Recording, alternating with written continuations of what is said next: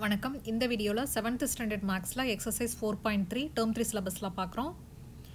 இது ஃபுல்லாவே வந்து miscellaneous practice problem. இதுல ஃபர்ஸ்ட் பார்க்க போறது இங்க வந்து பிஷப் இருக்கு. இந்த செஸ் போர்டு இருக்கு இல்லையா, அது ஃபுல்லாவே அது ரிலேட்டடான சம்ஸ் தான் கொடுத்திருக்காங்க. இதுல வந்து பிஷப் வந்து in the given picture of the chess board can move diagonally along dark square. Describe the translation of the bishop after two moves as shown in the figure அப்படினு சொல்லி கேட்டிருக்காங்க.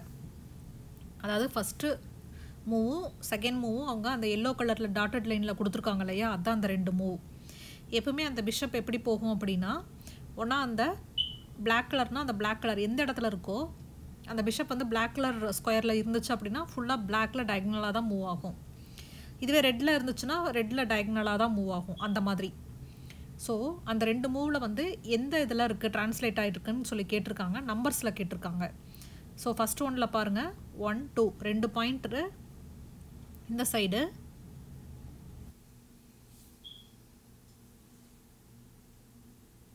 ஸோ இதில் பார்த்தீங்க அப்படின்னா 2 பாயிண்ட்ஸ் வந்து right 2 points down. அப்போது அந்த கீழே இருக்கிற ஃபஸ்ட்டு எல்லோ மார்க்கில் இருந்து திருப்பி அந்த ரெண்டாவது பாயிண்ட்டுக்கு எவ்வளோ தூரம் போகணுன்னு பார்க்கலாம். ஸோ 5 பாயிண்ட்ஸ் லெஃப்டில் போயிட்டு 5 பாயிண்ட்ஸ் டவுனில் போகணும், அதுதான் வந்து செகண்ட் பாயிண்ட்டு. ஸோ இதுதான் வந்து அந்த ரெண்டு மூவ். இந்த ஆன்சரில் கேட்டிருக்காங்க. அடுத்தது write a possible translation for each of the chess piece for a single move. இது என்ன சொல்லியிருக்காங்கன்னா, உங்களுக்கு செஸ் விளையாட தெரிஞ்சுது அப்படின்னா கிங்கு குயினு அதனுடைய மூவ் வந்து எப்படி இருக்கும், ஒரு சிங்கிள் மூவில் அது என்ன பண்ணலாம், எப்படி வந்து அதை நம்ம அந்த காயினை ப்ளேஸ் பண்ணலாம் அப்படின்னு சொல்லி கேட்டிருக்காங்க. கிங் அப்படின்னு சொல்லி பார்த்துக்கிட்டிங்கன்னா ஒரே ஒரு ஸ்டெப்பு மட்டும்தான் மூவ் பண்ண முடியும், ரைட்டு லெஃப்ட்டு மேலே கீழே. ஆனால் ஒரே ஒரு ஸ்டெப் மட்டும்தான் மூவ் பண்ண முடியும், அதான் வந்து கிங்கோட சிங்கிள் மூவ். அடுத்து குயின் அப்படின்னு சொல்லி பார்த்துக்கிட்டோம்னா, அடுத்து குயின் பார்த்தீங்க அப்படின்னா எந்த டைரெக்ஷனில் வேணாலும் போகலாம், எவ்வளோ தூரம் வேணாலும் போகலாம், அதுதான் வந்து குயினோட டைரெக்ஷன். செஸ் போர்டில் இப்போ 8 ரோஸ் இருக்குது அப்படின்னா 1 to 8 அந்த குயின் வந்து எந்த இடத்துல வேணாலும் போகலாம்.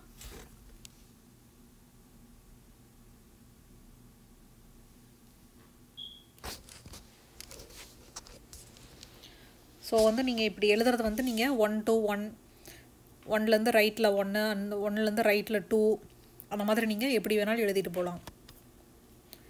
அடுத்தது பிஷப் பார்த்தீங்க அப்படின்னா நம்ம முன்னாடி பார்த்தோம் இல்லையா ஃபஸ்ட்டு சம்மில், இப்போ டார்க் ஸ்கொயரில் இருக்குது, இப்போ டார்க் கலரில் இருக்கிற அந்த பிஷப் வந்து டார்க் ஸ்கொயரில் இருக்குது அப்படின்னா அந்த டயகனலாக மட்டும்தான் போக முடியும்,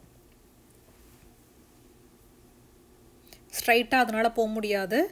ஒரே கலரில் இருக்கிற டயகனல் ஷேப்பில் இருக்கிற ஸ்கொயர் வழியாக மட்டும்தான் அது போக முடியும்.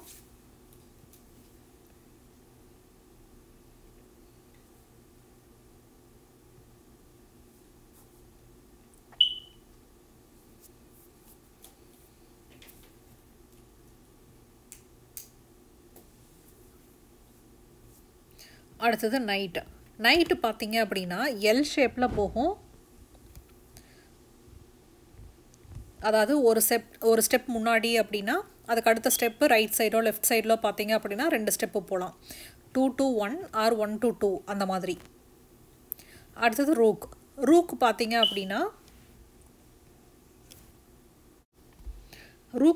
அப்படின்னா டயகனலாக போக முடியாது, பட் ஆனால் 4 டைரெக்ஷன்லேயும் வந்து எத்தனை தூரம் வேணாலும் போகலாம். அடுத்தது பான், இந்த சிப்பாய் பாருங்கள், சிப்பாய் வந்து ஒரே ஒரு ஸ்டெப் மட்டும்தான் போக முடியும், மேலே கீழே. அந்த பான்னால் வந்து பேக்வேர்டில் போக முடியாது, ஒன்லி ஃபார்வேர்ட் அல்லது சைடில் போகலாம், டயகனலாக போகலாம், அவ்வளோதான். அடுத்து தேர்டு சம்மில் referring the graphic given answer the following questions. Each bar of the category is made up of bye girl bye unit அந்த மாதிரி கொடுத்துருக்காங்க. Which category shows a bye girl bye unit that's a translation. Translation அப்படிங்கிறது என்னென்னா, இப்போ நம்ம கொடுத்துருக்காங்களே அந்த 4 image, அந்த 4 இமேஜை வந்து அடுத்த பாயிண்டில் தள்ளி வச்சா அதே மாதிரி இருக்கிறது ட்ரான்ஸ்லேஷன்.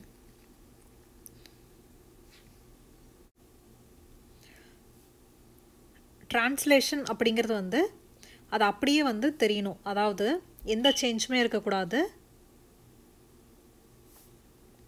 அதனுடைய பொசிஷன் மட்டும்தான் சேஞ்ச் ஆகிருக்கணும். ஸோ அந்த மாதிரி பார்த்தோம் அப்படின்னா இந்த mono acting speech, drawing and essay writing இருக்கு இல்லையா, இதில் மோனோ ஆக்டிங்கில் பாருங்கள் எல்லாமே வந்து அந்த 6 நம்பர்ஸ் வந்து எல்லா இடத்துலையுமே வந்து ட்ரான்ஸ்லேட் ஆகிருக்கு. ஸோ ஃபஸ்ட் ஒனுக்கு பார்த்தீங்க அப்படின்னா மோனோ ஆக்டிங்கில் இருக்கிறது வந்து எல்லா கேட்டகரியிலையுமே வந்து ட்ரான்ஸ்லேட் ஆகிருக்கு. ஸோ அதுதான் ஆன்சர். செகண்ட் ஒனில் which category shows a bye girl bye unit that is reflected within a bar.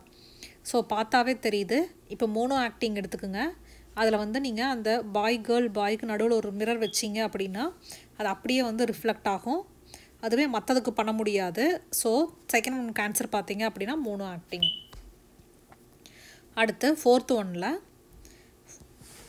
the given figure in the floor design in which the length of the small red equilateral triangle ஓட length பார்த்தீங்கன்னா 30 cm கொடுத்துருக்காங்க. all the triangles and hexagons are regular. describe the translation in centimeter அப்படின்னு சொல்லி கொடுத்துருக்காங்க. yellow line, black line and then blue line ஓட translation கேட்டிருக்காங்க. அடுத்து fifth some பார்க்கலாம். Describe the transformation involved in the following pair of figures. Write the translation, reflection or rotation அப்படின்னு சொல்லி கேட்டிருக்காங்க. இதில் வந்து நம்பர் ஆஃப் ஃபிகர்ஸ் கொடுத்துருக்காங்க. இப்போ டி இருக்கு இல்லையா, இப்போ டி வந்து இந்த சைடு பாருங்கள் ரொட்டேட் ஆகிருக்கு. ஸோ ஃபஸ்ட் ஒன் வந்து நம்ம என்ன சொல்லலாம், ரொட்டேஷன்.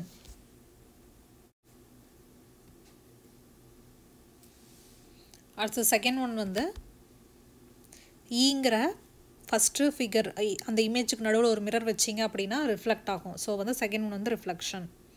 தேர்ட் ஒன் ஒரே மாதிரி தான் இருக்குது, ஜஸ்ட் இடம் மட்டும்தான் மாறி இருக்குது. So it's a translation. அடுத்து ஃபோர்த் ஒன் பார்த்தாலே தெரியுது, தட்ஸ் அ ரிஃப்ளெக்ஷன். நடுவில் ஒரு மிரர் வச்சிங்க அப்படின்னா அப்படியே ரிஃப்ளெக்ட் ஆகும். அடுத்து ஃபிஃப்த் ஒன் வந்து ரொட்டேஷன். ரைட் சைடில் ஒரு 90 டிகிரி ரொட்டேட் பண்ணோம்னா செகண்ட் இமேஜ் கிடச்சிரும். சிக்ஸ்த் ஒன் வந்து reflection. Seventh one rotation. And then eighth one it's a translation. அடுத்தது வந்து சேலஞ்ச் ப்ராப்ளம். இதில் ஃபஸ்ட் ஒன் என்ன கேட்டிருக்காங்க அப்படின்னா, ஒரு இந்த செஸ்ட்டில் வந்து நைட் இருக்கு இல்லையா, நைட் நம்மளுக்கு தெரியும், நம்ம ஆல்ரெடி பார்த்துருக்கோம் எல் ஷேப்பில் தான் மூவ் ஆகும் அப்படின்னு சொல்லிட்டு. ஸோ என்ன கொடுத்துருக்காங்க அப்படின்னா, ஒன்றா அந்த நைட் வந்து 2 வெர்டிக்கல்னு போயிட்டு 1 ஹரிசாண்டல் போகும், அல்லது 2 ஹரிசாண்டல் 1 வெர்டிக்கல், அல்லது 1 வெர்டிக்கல் ஆர் 2 ஹரிசாண்டல் அந்த மாதிரி போகும். ஸோ என்ன கேட்டிருக்காங்க அப்படின்னா, G8 to G5க்கு அந்த நைட்டு மூவ் ஆகணும் அப்படின்னா எந்த மாதிரி ட்ரான்ஸ்லேஷன் இருக்கும் அப்படின்னு சொல்லி கேட்டிருக்காங்க. ஸோ அதை தான் வந்து நம்ம பார்க்க போகிறோம். நீங்கள் வந்து உங்கள்கிட்ட ஒரு செஸ் போர்டு இருந்துச்சு அப்படின்னா G8லேருந்து G5க்கு வந்து ஒரு பாயிண்ட் நீங்கள் மார்க் பண்ணிக்கோங்க இந்த மாதிரி. ஸோ இப்போ G8ல் வந்து நைட் இருக்குது, இந்த பொசிஷனுக்கு G5க்கு மூவ் பண்ணணும். ஆனால் நைட் எப்படி மூவ் ஆகும், எல் ஷேப்பில் தான் மூவ் ஆகும். ஃபஸ்ட்டு ஒரு ஸ்டெப்பு அண்ட் தென் 2 ஸ்டெப் போகும். அந்த மாதிரி ஒரு ஹரிசாண்டல் 2 வெர்டிக்கல் அந்த மாதிரி தான் போகும். 4 ஆப்ஷன் கொடுத்துருக்காங்களா. ஸோ இப்போ வந்து நான் G8லேருந்து இந்த மாதிரி நான் மூவ் பண்ணுறேன்.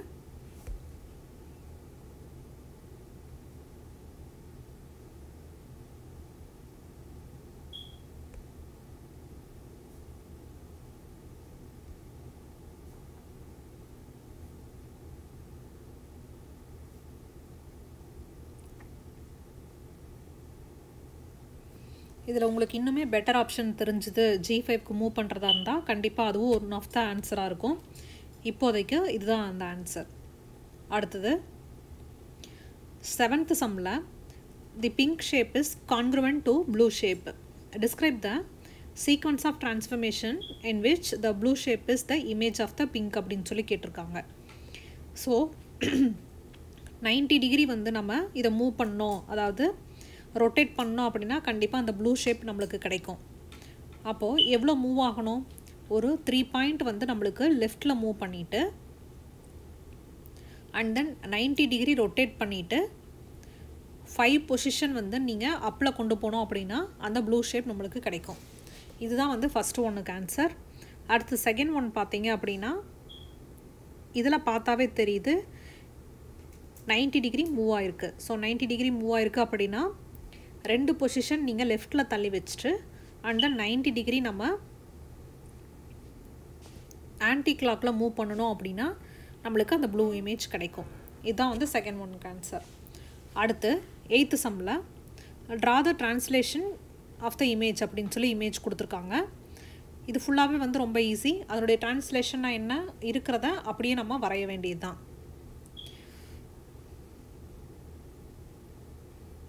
இடம் மட்டும்தான் மாறி இருக்குது, அதாவது இதனுடைய பொசிஷன் மட்டும்தான் மாறி இருக்கும். அந்த இமேஜ் அப்படியே நம்மளுக்கு கிடைக்கும். பட் ஆனால் ரிஃப்ளெக்ஷன் பாருங்கள், கண்ணாடியில் எப்படி ரிஃப்ளெக்ட் ஆகுதோ அந்த மாதிரி வரையணும்.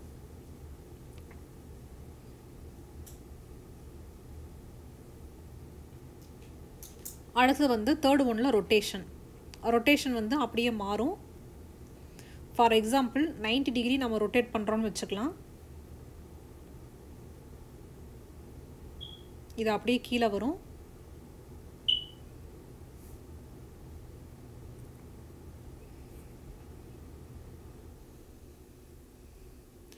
இதோட இந்த எக்ஸசைஸ் ஃபுல்லாகவே கம்ப்ளீட் பண்ணுறோம். 9th and 10th சம் பார்த்தீங்கன்னா எப்படி சர்க்கிள் வரைகிறது ஒரு ரேடியஸ் வச்சு அப்படிங்கிறதான். உங்கள்கிட்ட காம்பஸ் இருந்துச்சுன்னா காம்பஸ் யூஸ் பண்ணி கொடுத்துருக்குற ரேடியஸை வந்து நீங்கள் ஸ்கேலில் மார்க் பண்ணிவிட்டு அதை வச்சு நீங்கள் சர்க்கிள் வரையணும். இதோட இந்த எக்ஸசைஸ் நம்ம கம்ப்ளீட் பண்ணுறோம். இன்னும் இது ரிலேட்டடான நிறைய எக்ஸசைஸ் பார்க்குறதுக்கு கீழே இருக்கிற சப்ஸ்கிரைப் பட்டனை கிளிக் பண்ணுங்கள். இந்த வீடியோ யூஸ்ஃபுல்லாக இருந்துச்சு அப்படின்னா சமச்சீர் கல்வி படிக்கிறவங்களுக்கு ஷேர் பண்ணுங்கள், லைக் பண்ணுங்கள். உங்களுக்கு ஏதாவது கொஸ்டின் இருந்துச்சுன்னா கீழே கமெண்ட் பண்ணுங்கள். தேங்க்யூ.